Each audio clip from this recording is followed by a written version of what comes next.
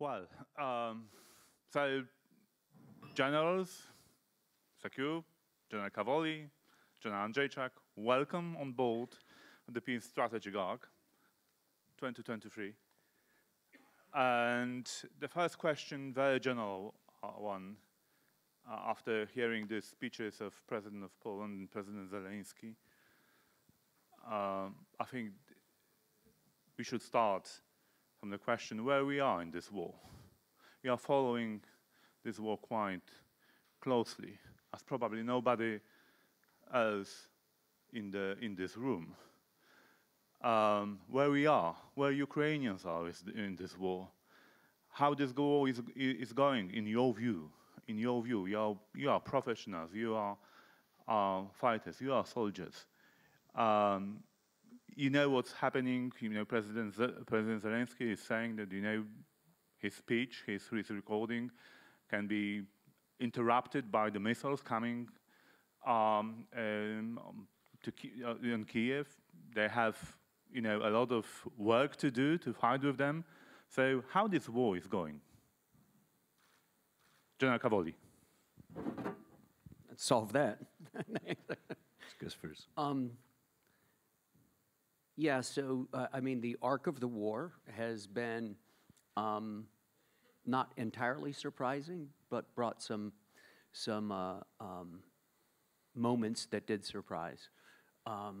So in the beginning, it was clear that Russia amassed a very large force, invaded Ukraine, and Ukraine staged what can only be described as a valiant defense, and succeeded in pushing the Russians back from their initial gains. We settled into a long period last summer of stasis along the front, and then the Ukrainians undertook an offensive that was quite successful in liberating large parts of the Kharkiv region, as well as half of Kherson Oblast.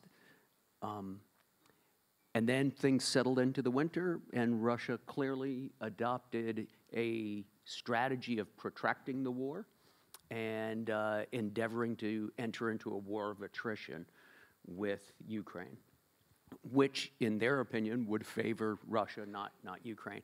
Ukraine, on the other hand, has built additional units and has generated offensive capability. It has been done with the assistance of a remarkable voluntary coalition of countries, Poland chief among them. More than 50 countries attend the Ukraine Donor Coordination Group, or Contact Group.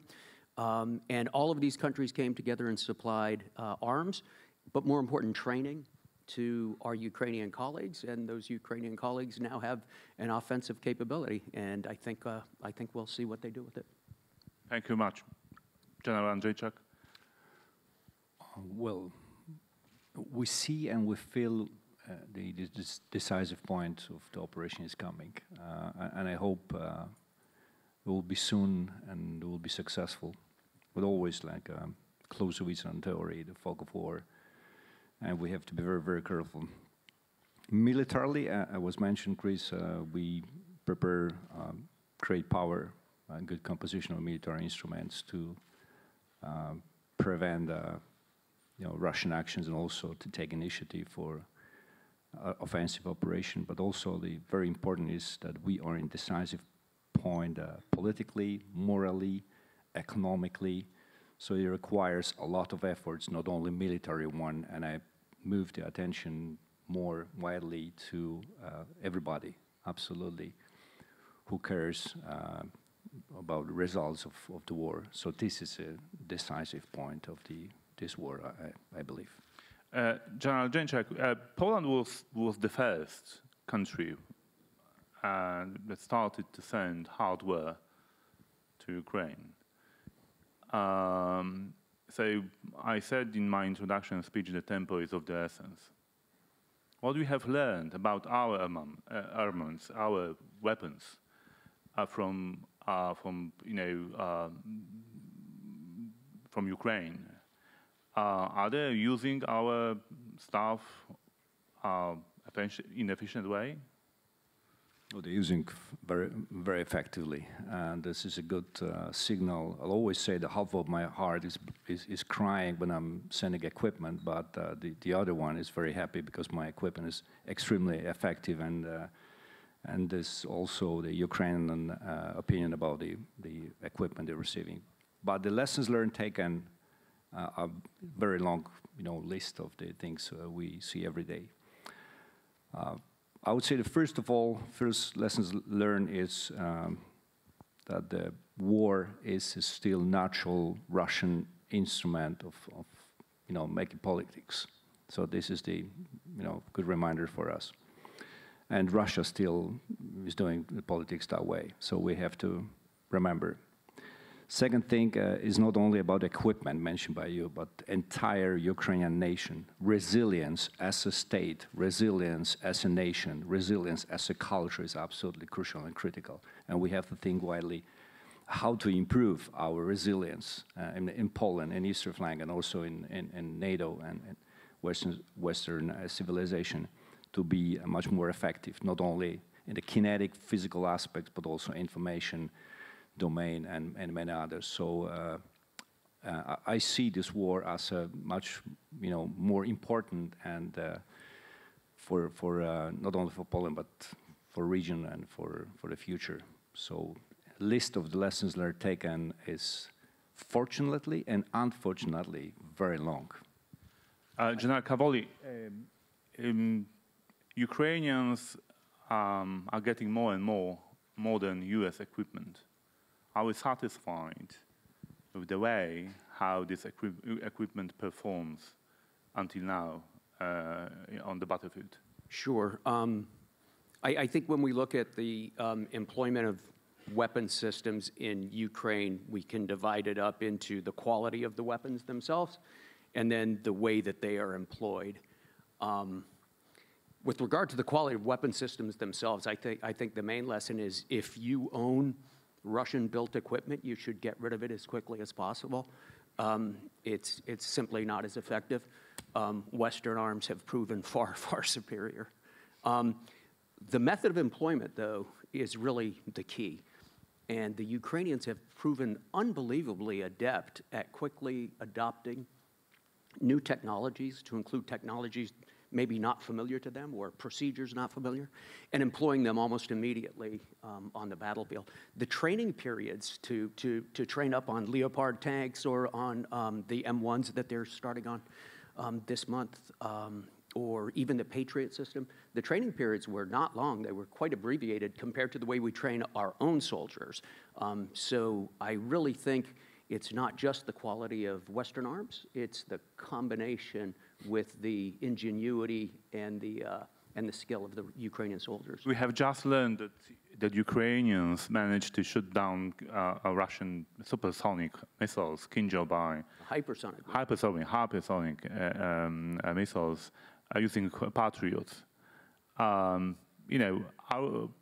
Were you aware that we are able to do that before the systems were had been provided to Ukrainians?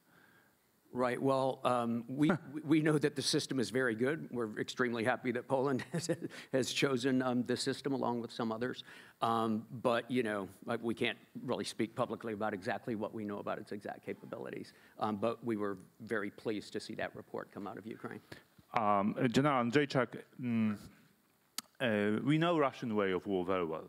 I mean, sitting in the Central Europe, it is something we are very much familiar with. Russians perform in Ukraine exactly the same tactics based on quantity. How we should think about our own defense? Does it quality trumps quantity still? Do we have enough equipment? Do we have enough ammunition? How we should think about defending ourselves against this kind of tactic, against the Russian way of war? So first of all, Poles, historically, we are not surprised about the performance of Russians because in being in the space for a pretty long time, 1,000 years, we remember everything. Not only 1939 and then the Katyn what happened, the performance of Red Army in Berlin, and the same is in Afghanistan, Chechnya, Syria, the poisoning, NH-17, and entire list, including a very symbolical Smolensk. So we're not surprised, and the Russians respect only power, and this is no question about it. They're talking about the quantity and quality. The first observation that I have from Ukraine, not everything is ready to translate into what we're doing, because Ukraine still is not yet in NATO, but I hope will be soon. And also, it's a slightly different geography and situation. So, talking about quality and quantity, there'll be a couple of interesting observations on fifth-generation airplanes. They are not in the combat. We are on the way. So, in the very short time, Poland will receive F-35s, the same Patriot, which is really interesting. What we discussed with Chris. Space, cyber, autonomous platforms, robotic, fighting. And so not everything is the same.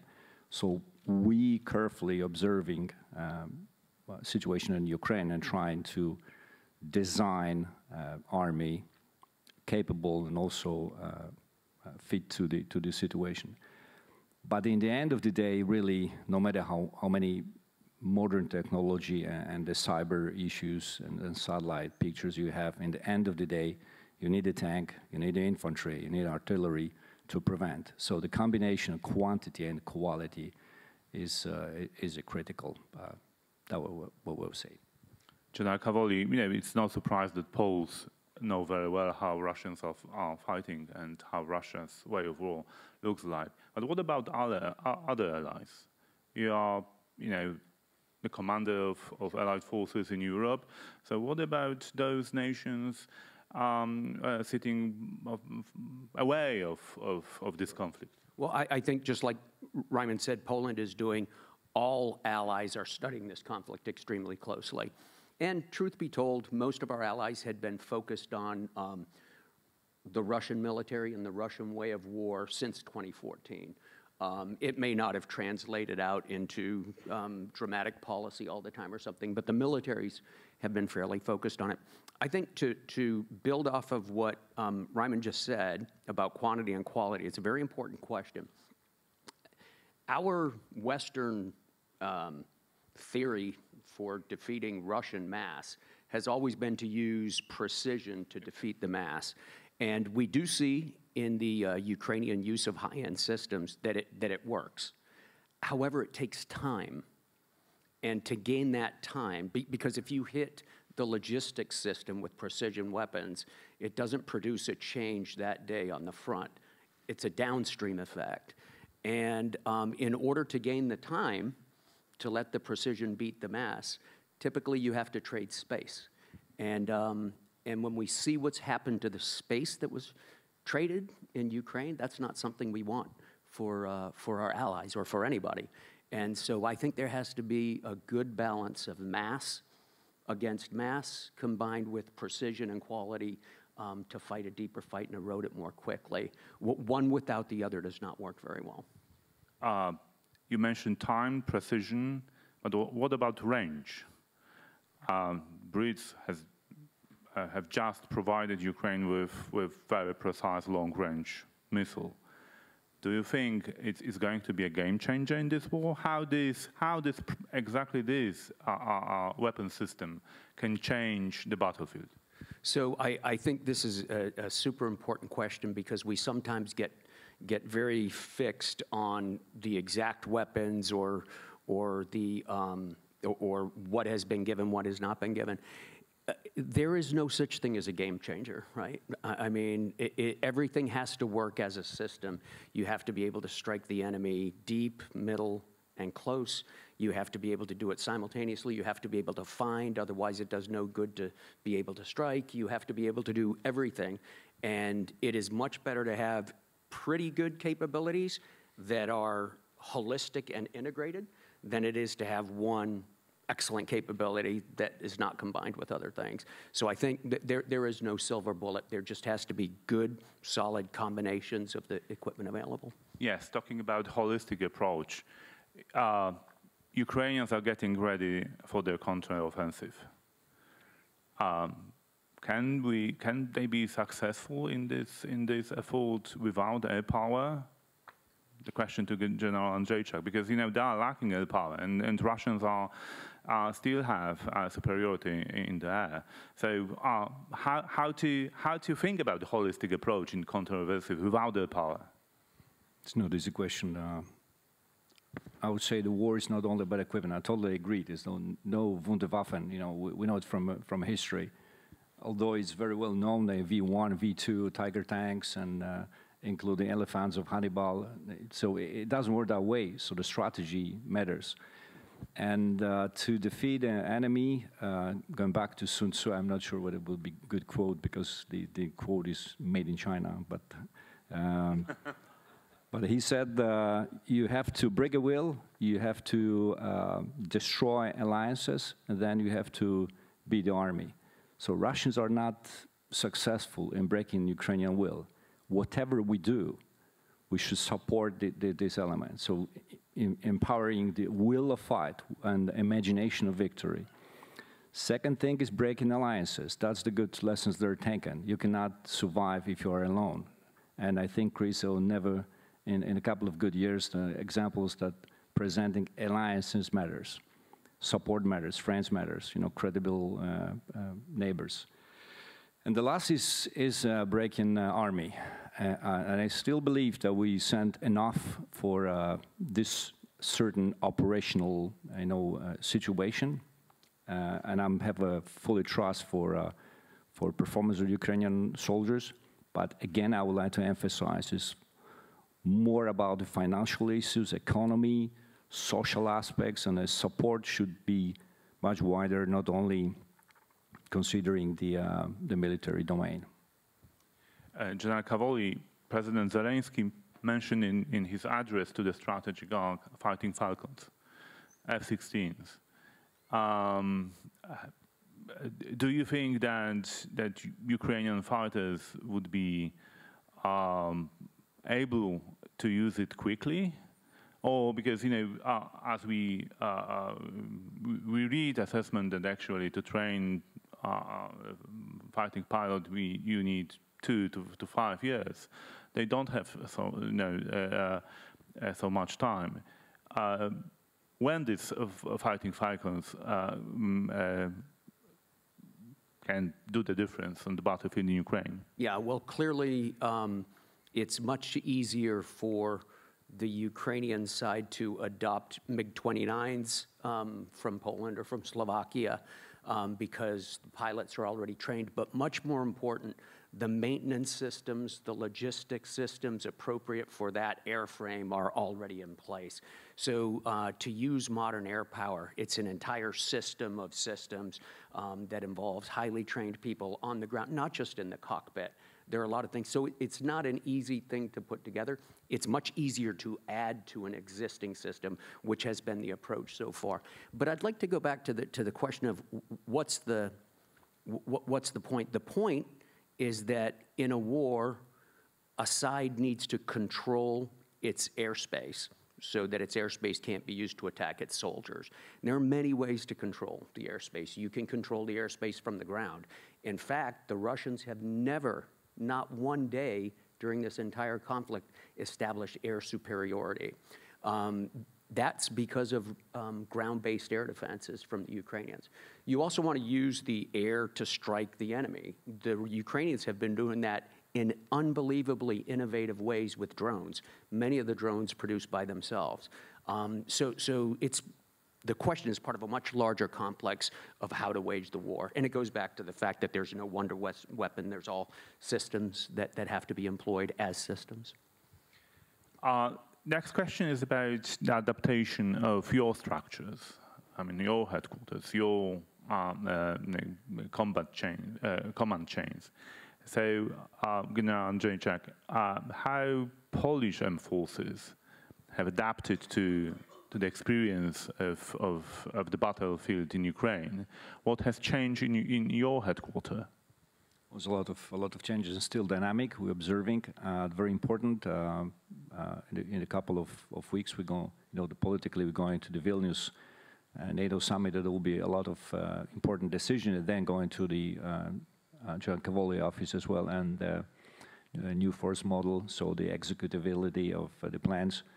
So we're considering most of the issues are classified, so please give us a time. But we see a lot of good dynamics, how to improve the structure in the strategical level, but also going down to the certain national domain and Polish army, what we're doing, just related to the range you mentioned and our ability for long-range fires.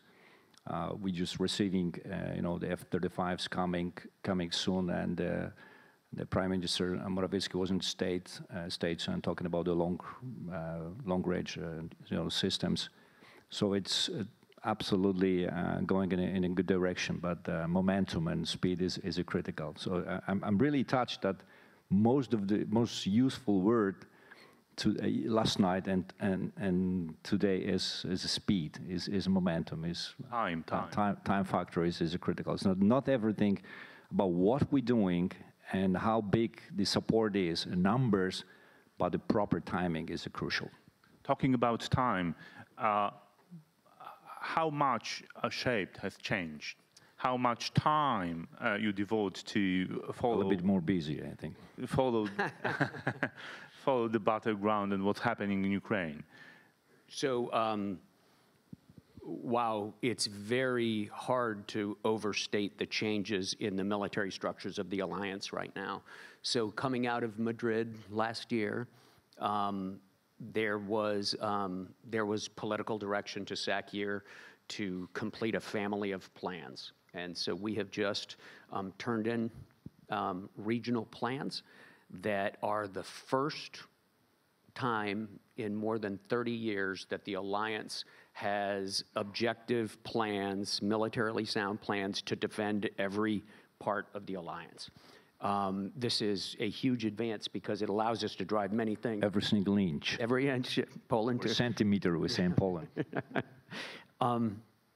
So this drives a lot, right? First of all, it drives a force structure requirement. Once you have plans in place, you know how many forces easily. So we've talked about 2% for years. Now we actually have plans-based capabilities targets that we can develop that will help nations guide their national defense investment plans. And so we can be focused by the right things, combine current possibilities and current capabilities with future capabilities in the right patterns. So that's the first thing. The second thing is it drives new readiness requirements, right? If you have plans and indications and warnings, you have different readiness requirements and a different regimen of studying and evaluating readiness. The third thing, it'll bring changes in command and control. You asked about what's changed in SHAPE. SHAPE is changing back into a warfighting headquarters that is capable of managing and directing operations through three major subordinate commands, the Joint Force Commands in Brunssum, Norfolk, and Naples, to deliver military effects inside areas of responsibility that are established and approved. These are just massive changes, and they will have a very, very good effect on national defense planning too, because they combine with national defense plans.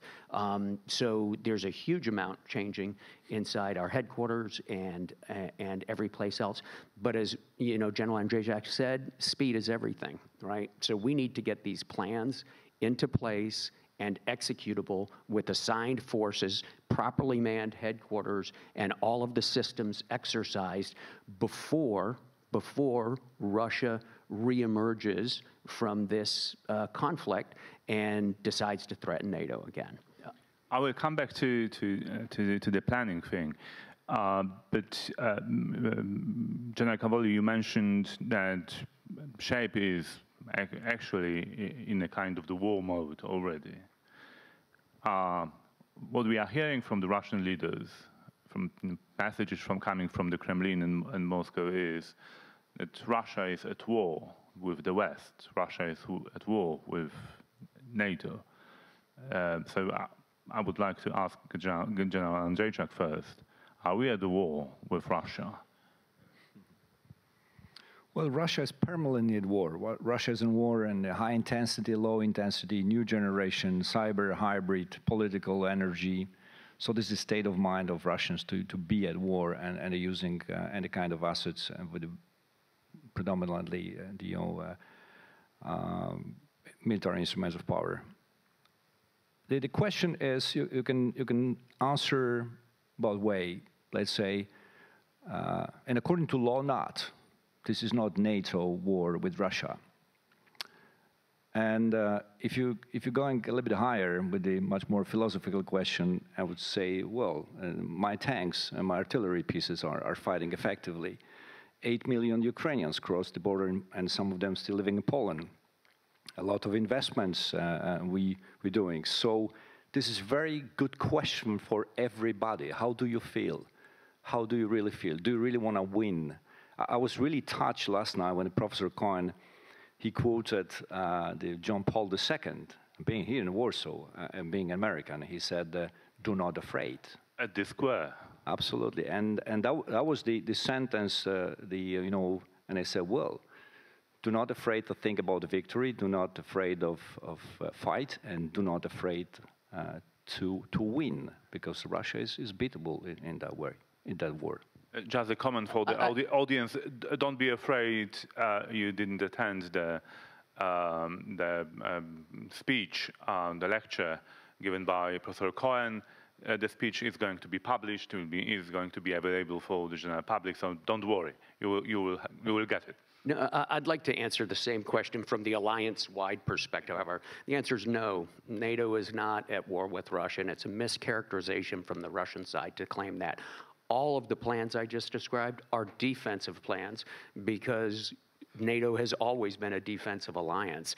So SHAPE is not at war. SHAPE is in the business of conducting active deterrence measures. That is what I'm instructed to do right now, is to provide deterrence across the entire alliance. So the one sentence, Sławek, Russia would like to have such a narrative that we are in a war because it works for Russians. So in that context, we say no.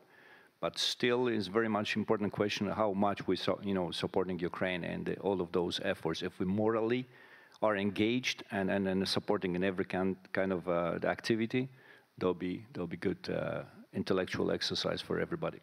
Talking about defense, NATO is moving from a strategy of deterring Russia by the punishment towards the strategy based on deterring Russia by denial.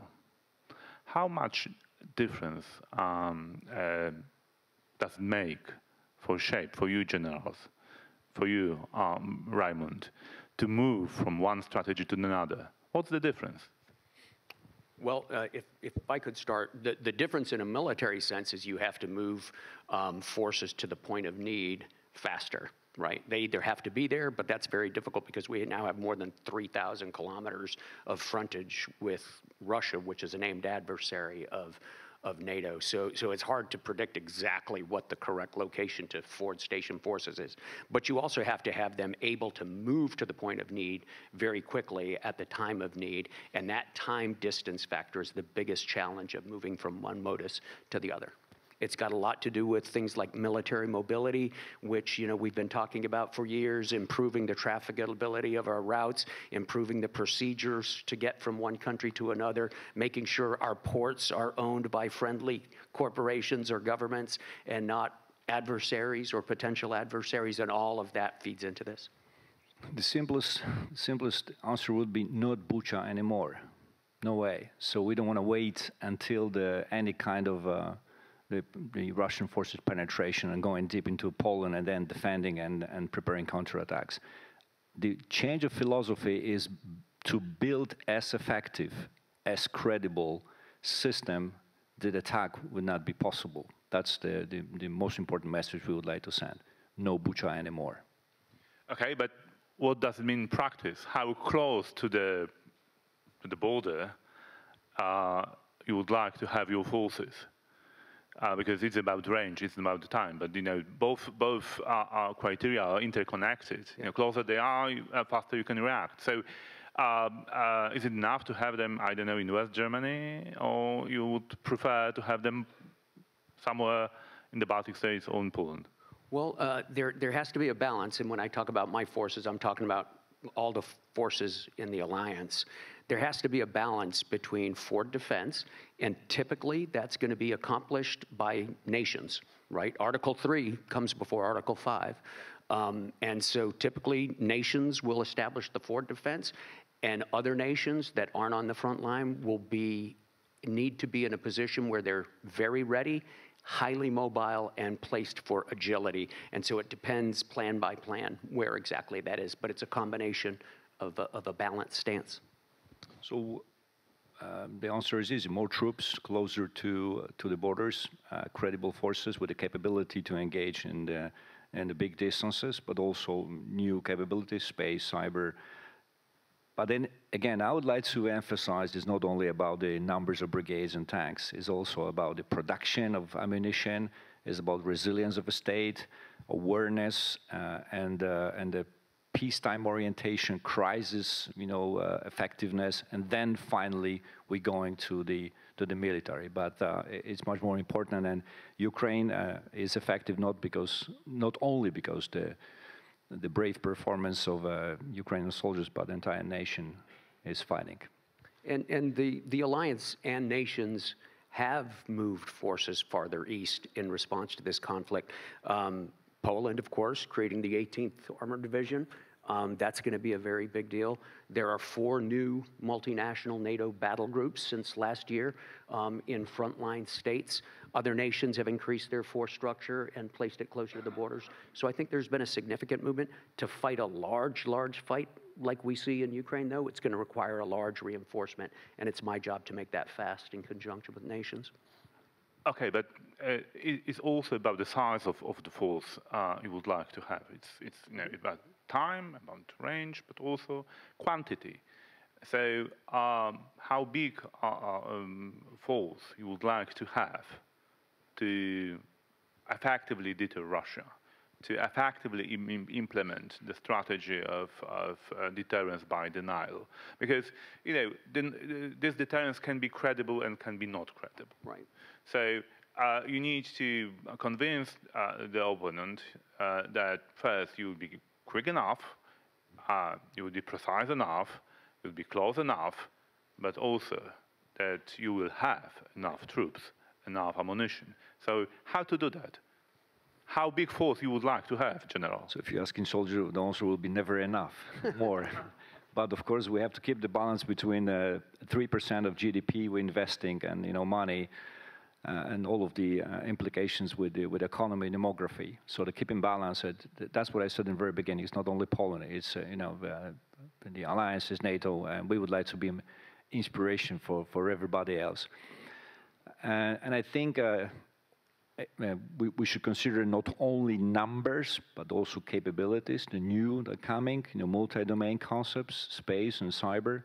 And also it's important to understand that defense of Poland starts in the education of very, very young, the people, Poles, about awareness, about the support, relations, trust, and alliances. So I will keep for a while the numbers of brigades, and finally with John Cavoli, we synchronize the plans, but the soldiers' answer will be never enough. Give me more.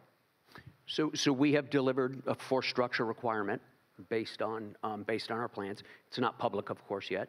Nations are considering it, but it will be one of the drivers of the NATO defense planning process, which establishes the capabilities targets that nations then use to help design their forces. It's entirely doable, the size of the force structure requirement we have. We can do it. The alliance has a big military force when it assembles it all together. Part of the question is making it available to Allied command operations for operations. This is one of the reasons that the regional plans began with host nation defense plans, so that we could optimize and maximize the use of troops across the alliance. But I think we'll have some growing to do in some areas, especially. I think if we look at our logistics and sustainment capabilities, nation by nation, we have some work to do. I think if we look at our ground-based air defense systems, we'll probably grow a lot there. But all these will be decisions that nations have to take as we go forward. But they're all entirely doable. Okay, General, you mentioned capabilities. So let me mention General Bonaparte. You know, we Poles know his way of war very well. We mentioned his name in our national anthem, that Bonaparte showed us how to fight. I know that Anglo-Saxons have a different view about him, but just for... I'm actually of Italian heritage. but just for you know, as a point of departure, Bonaparte says that three things he needs to fight the war: money, money, money. General Załużny, who actually was invited to join this panel, but you know, last week he told us, "Sorry guys, you know, I have a war to win," so he was unable to be here. But in one of his conversations, public conversation, he said that he needs three things: ammunition, ammunition, ammunition. So about our capabilities. Are we doing enough to have enough ammunition, ammunition, ammunition? Because money, I think money is you know, the issue of money is getting better and better. I mean, countries at least in NATO eastern flank are spending more than the pledge adopted in the world. So what about ammunition? How we could you know, convince the public that it's not only about precision, it's not about weapons, it's not about quantity of troops, but about ammunition, about logistics. How to do this? Well, I was studying close to Brno in the Czech Republic, and there's a small village called Slavkov u Brna, which is Austerlitz. So I studied carefully, and Napoleon also said the morale factor is you know, multiplicates the physical aspect. So money is important, but he said as well what we have in our, you know, hearts and minds is even more important. But anyway, going to the material world, there was a huge change right now. It's not about money. We got the money, but it's the time, again. Time, how to change production and our effectiveness. It was a huge discussion. I've been to US, and I was talking to General Milley as well, how to change our effectiveness in production, because war in Ukraine is a war of attrition. Russian army, the speed of attrition is too slow, and the speed of attrition in Ukraine as a state and as an army is very high. We cannot accept. So we change a lot of things. You can find in the programs of Mr. President and Prime Minister many governmental decisions about to invest and to increase our capability in the production, as well as European Union efforts, but also in the bilateral relations as well. So there was a huge change, I think the biggest in NATO. But still, again, time is crucial. So send of time is running low. So the promises of money are largely there, the intention to spend, the money's beginning to flow in most nations, but it's got to go someplace. And industry is not absorbing the investments and producing as quickly as we would hope. I can say that pretty evenly across the Western world. So this question of industrial capacity as an essential part of our ability to wage war is fundamental. And it is something that has atrophied and needs to come back. And a case in point is ammunition. Our plans are also driving a new ammunition stockpile requirement. But I have no illusions that it will be like a light switch where we declare the requirement, somebody pulls out a checkbook, and now it's fulfilled. It's gonna take some time, because industry has to reestablish capacity. The capability's there, but the capacity in some cases is not as elastic as we would hope. Just one housekeeping comment. Both our speakers, generals, have agreed to take few questions. So on the topic, on the helping of Ukraine. So you can start thinking about your questions. Now I would like to come back to my great panelists, generals, and ammunition. there is a lot of talk in the United States, in public, that U.S. Army, U.S. Armed Forces don't have enough ammunition to help Ukraine, that this assistance should stop because there is a contingency in the Pacific, and you are running out of stocks, and helping Ukraine to march may expose the United States to the other challenges, other threats. How you read this kind of debate? Yeah. Well, first of all, that debate is not limited to the United States, right? I hear it in many other nations as well.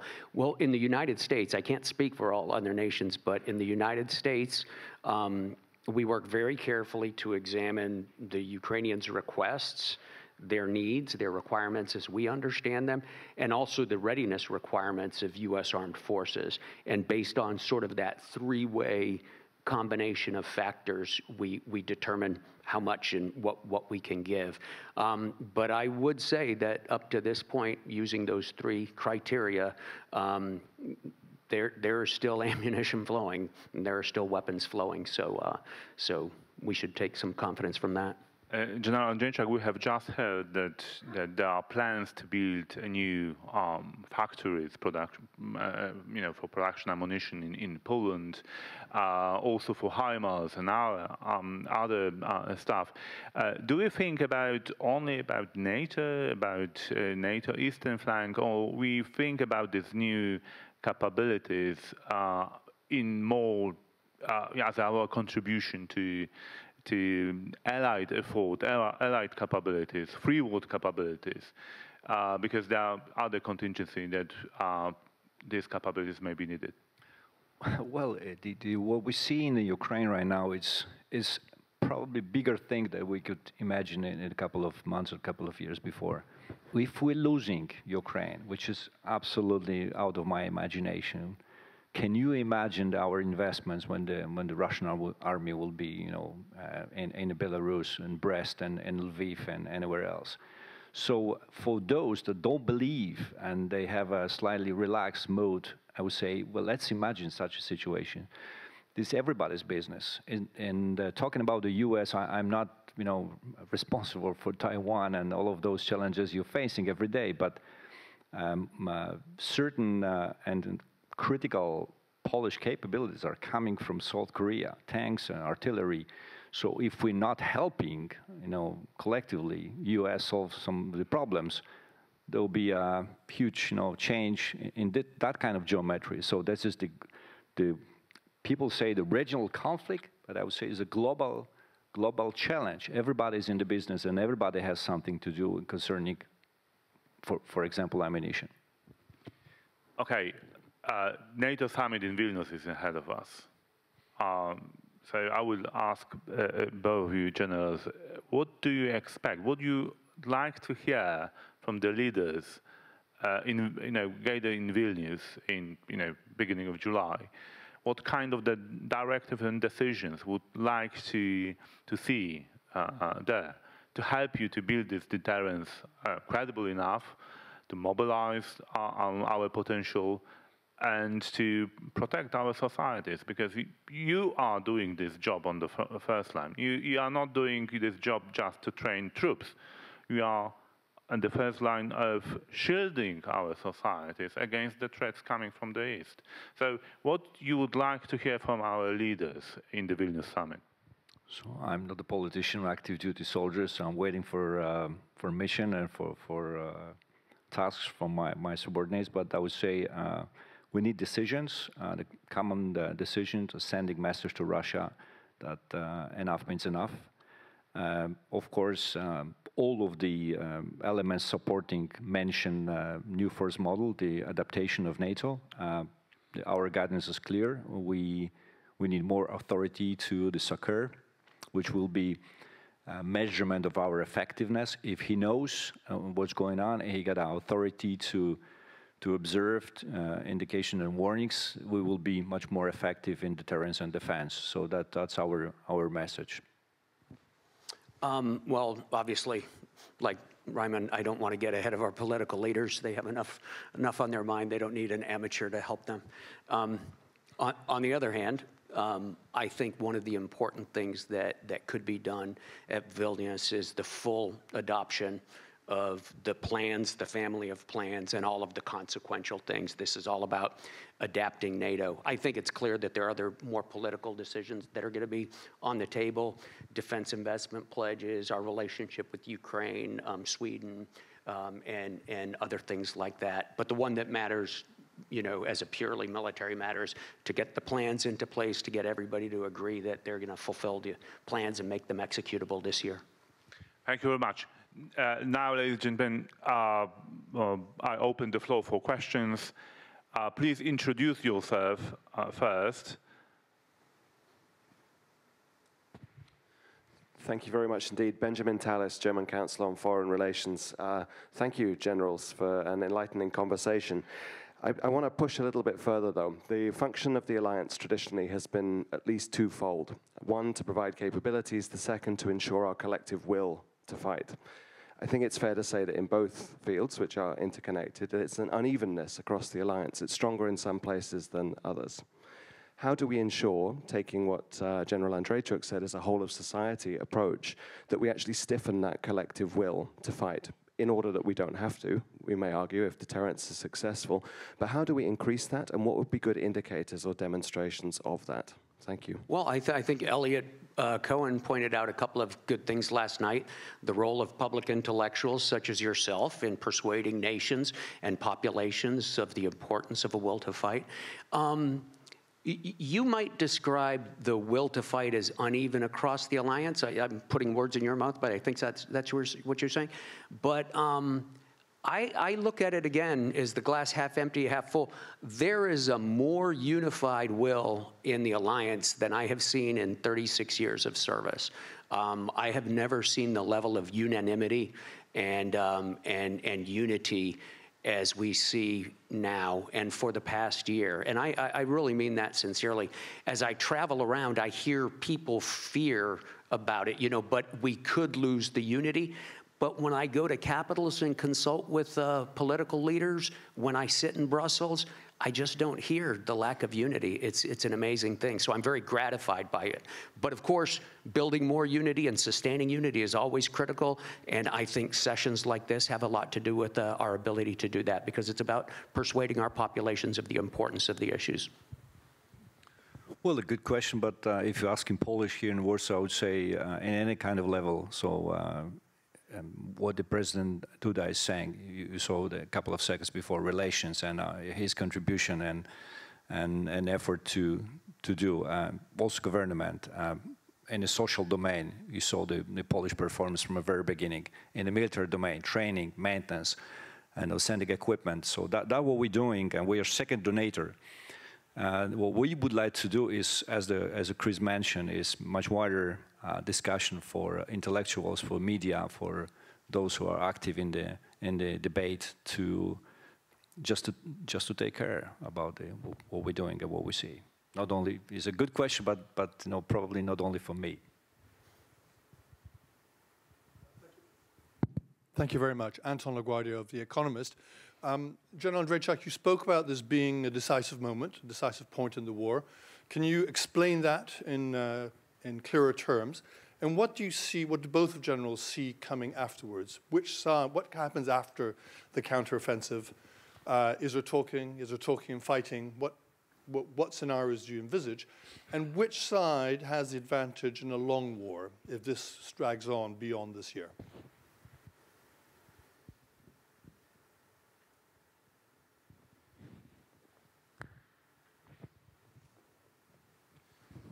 Well, decisive point of the operation of war, but I would like to mention again, war starts as a political act and ends as a political act. So this is a part of the bigger mechanism. If the operationally and militarily they are successful, then we need some translation into the political language. So probably not a question for us. And well, that would be my answer. I would agree with him. Okay. Thanks, Slavik, and thanks, Generals, for a great panel. Mick Ryan, fellow at the CICIS and a couple other institutions. I want to talk about people. We've talked a lot about the 30 years of degradation of defence industry in the West, but at the same time we were doing that, we're actually making our military forces smaller and exquisitely professional. Now, that's been a good thing up until now. Has Ukraine shown us that we need to move beyond the all-volunteer, all-professional forces to an expandable, mobilised organisation in Western military institutions? And do you think military institutions and the political class are up for that shift? I think it's a great question. I would never dare to answer it in front of a chief of defense who's actually responsible for things like that. I am blessedly just the beneficiary of the forces that chiefs of defense produce. I would simply observe that across the alliance, a number of allies have examined this question of returning to conscription or a broader basis of providing manpower, and many have adopted, or some have adopted, non-voluntary systems. Well, I wouldn't be so reactive if we see any challenge to immediately we're going back to some points of reference from history and implement Cold War time 2.0 structure. In Poland, we have a fully professional operational troops, as well as a territorial defense, new form of linking the social activity, working and being a soldier, as well as voluntary conscriptions. One of the reasons I've been to Finland and Sweden was also observing how they approach. But again, it's not only about the numbers of the troops, but the awareness of society. So I would say the good combination of active component and then reserve forces or active reserve, territorial defense, volunteers, and any other elements would be the answer. I wouldn't go back to the 70s and conscription and 500,000 of army will be solution for combat effectiveness. Ladies and gentlemen, we are out of time, so there is nothing to do more. But I would like to all of you to join me in rising applause for our great leaders, great soldiers, and great protectors of our freedom and our values. Ladies and gentlemen, thank you very much.